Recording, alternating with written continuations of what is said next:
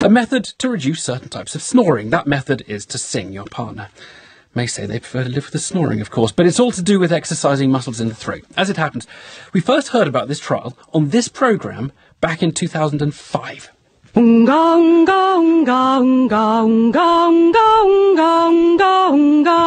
long do you have to do this for every day? Well, for the first month, the programme lasts 12 minutes, once you know what you're doing, and for the second and third months, about 18 minutes.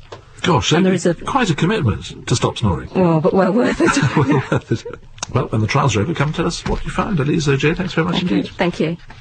Well, Alise Ojay is coming back to tell us what the trial found. Good morning to you. Good morning. And it seems to have worked, does it? Yes, it does. Yes, both for simple snorers and people with mild to moderate sleep apnoea, there was a positive result. Right, and so just tell us how big this trial was, how much weight we should put on it.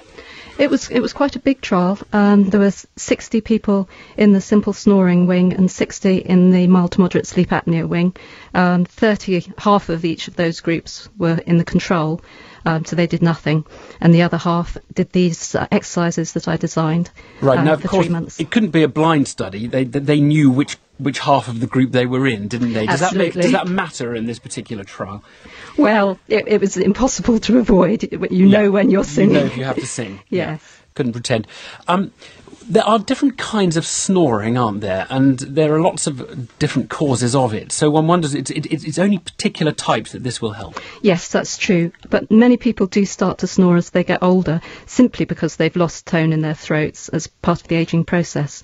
So when they lie back in sleep, the lax tissue obstructs the throat, their breath becomes more turbulent and forceful, and any loose tissue starts to vibrate. So the exercises are really designed specifically for people who are snoring because their throat muscles have become lax. Right.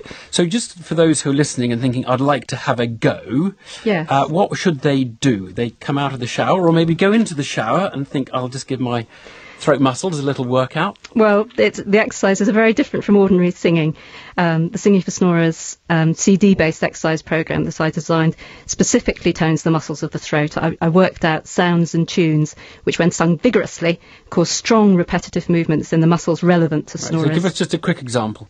OK, so this is an exercise. In fact, I was going to demonstrate the one you've already done. We've heard it from so that one actually works, does it? The one that you Well, that was one of the exercises that people did, yes, indeed. Well, just take us through it very slowly so people can just learn how to do it if they want to. Yes, it'd be lovely, and if you could join in too, that would be really nice. That I'm not so sure about. Go on, just take us through it. OK, the first sound is ung. Ung. That's it. I'd spell that for those who can't hear very clearly. U-N-G. Ung. That brings the soft palate down on the back of your tongue. Can you feel that? Ung. Yeah, ung. And gar lifts it up. Unga.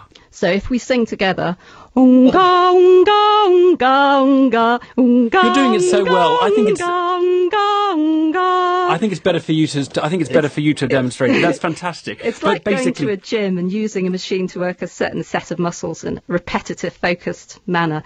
So that's an exercise for the soft palate, and it's often the culprit. But so that's a place to start, and people can perhaps search on the web and find the kind of the full thing. Ungar, ungar, U-N-G-G-A-R, ungar, in melodious form, more melodious form than I'm saying it.